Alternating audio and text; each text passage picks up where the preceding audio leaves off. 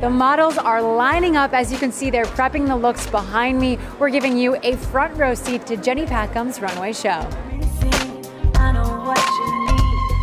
Kien, tell us a little bit about the inspiration for today's look. Hi, the inspiration is it's two different textures with one ponytail. We're starting cleaning the back up, doing a high ponytail, just very, very tight, very, very sleek. And we're tying it into a long elastic cord and just tying the back down. Sounds like a really smooth, sleek look pulled back.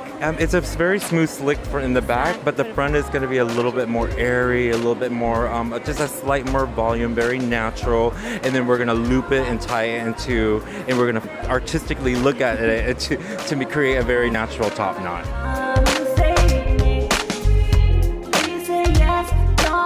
No introduction really needed here. I'm with the lead makeup artist, Bobbi Brown.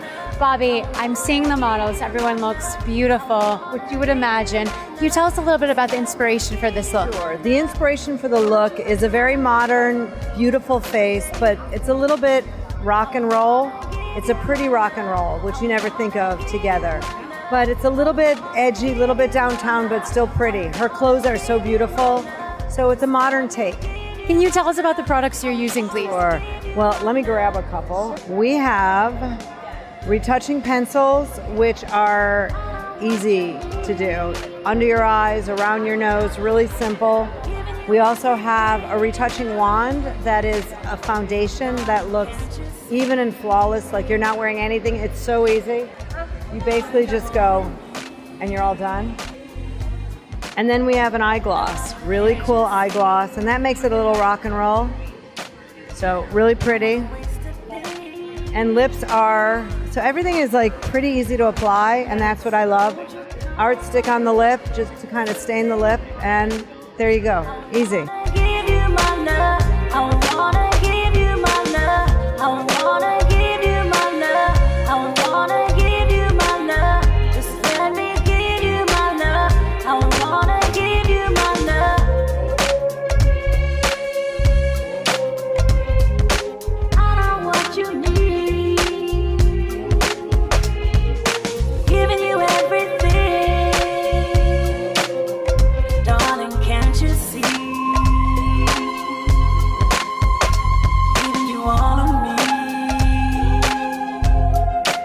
With flowing gowns and beautiful embellishments, Jenny Packham wowed us once again.